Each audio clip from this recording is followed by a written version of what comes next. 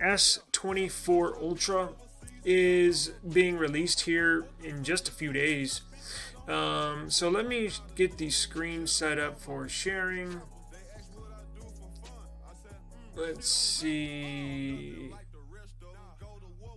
Let me go to present, share screen, and so we basically knew most of the specifications for the S24 series, S24, S24 Plus, S24 Ultra. It's basically the biggest, minus the iPhone obviously, the biggest phone launch of the year. Probably the second most popular phone besides the iPhone, but you know, we're not really iPhone heavy here, basically Android when it comes to phones. However, we did get some news coming out today. So all of these specs were confirmed, all of them from top to bottom, and we're about to check them out. Now, I think we got about 90% of it correct. Now, there's one or two things that is news today that we did not see coming. So I actually put a report out, what was it? I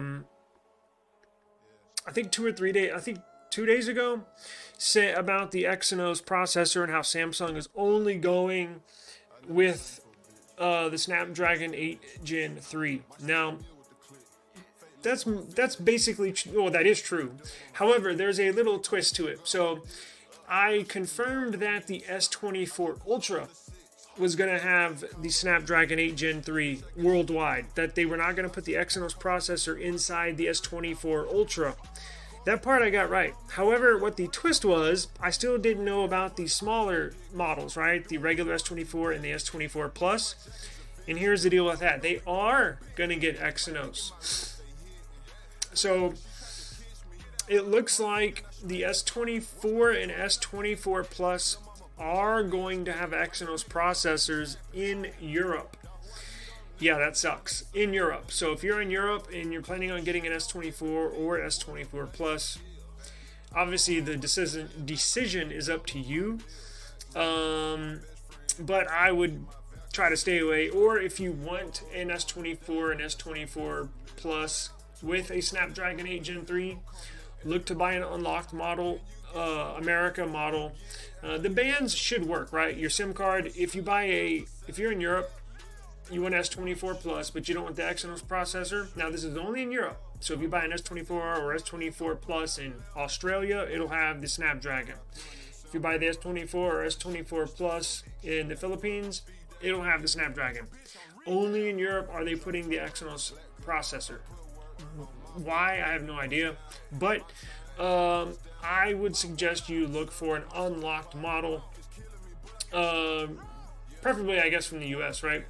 I don't know about the other countries, but the bands and the frequencies from your European SIM card should work. Like 90% of them should work for you in Europe. Obviously, you got to worry about taxes and import fees and stuff like that. But we got confirmed today as well that my report was true a couple days ago, that the S24 Ultra series, just the Ultra, will use Snapdragon 8 Gen 3 globally. So even in Europe, the Ultra will come with the Snapdragon processor. I don't know why they're doing this, but it is what it is. Now, there are significant camera improvements that are specifically only going to be found on the S24 Ultra. Sort of like the Pixel 8 Pro has specific camera features that are not seen on the smaller Pixel 8. Like the video boost and the night sight video is not on the smaller Pixel 8. Only the Pixel 8 Pro. And it looks like Samsung is going to do a few of those features are going to be exclusive to the Ultra device. Plus it helps when you have a 200 megapixel camera on the Ultra, right?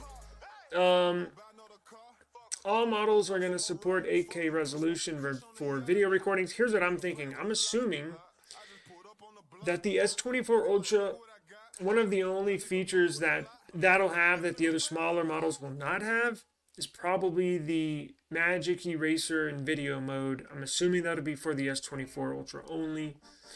What else did we see here?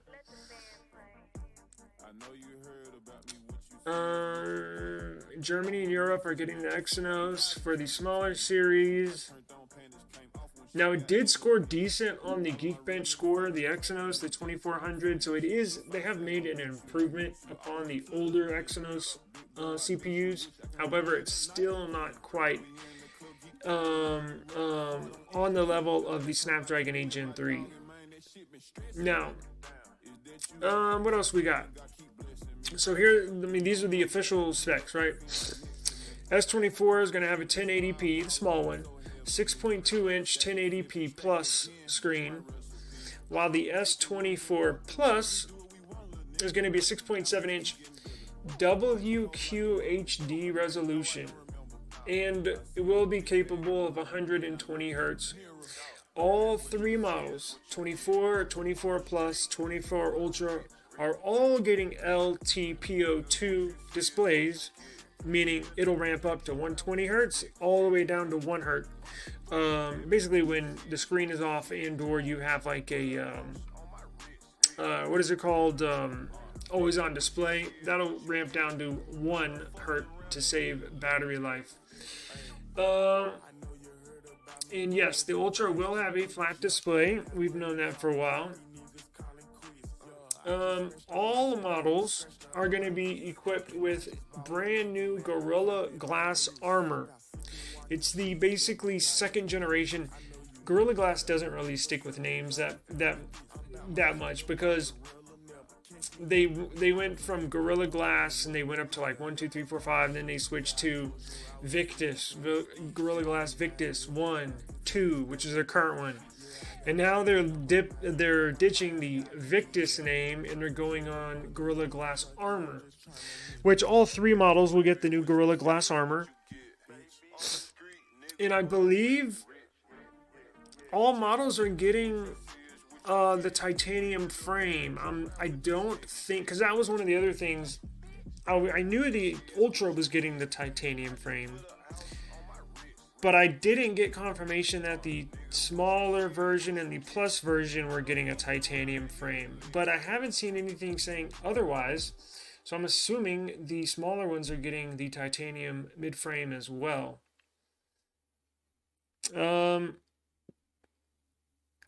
So basically, yeah, so that was the only difference. I mean, all the other specs we've known for a while, right? Seems like every day, the last week or two, something was coming out. But so basically, here you have it. The S24 series is ready to go. We still have another, 8 days, something like that, and they'll be here. So just about, I think, next Wednesday, and we're gonna do a live stream for that. We're gonna do a launch party live stream for the Samsung Galaxy S24 series, and I'm actually gonna send on that live stream. I'm going to allow the viewers to join myself and tell me what you think about the device. Are you going to get it? Are you not going to get it? And why? Why would you get it? Why not you getting it? Do you think it's going to sell well compared to the iPhone? Obviously not. But what about previous models, right? So I'll send the link out on the live stream for the launch, and you can join the party.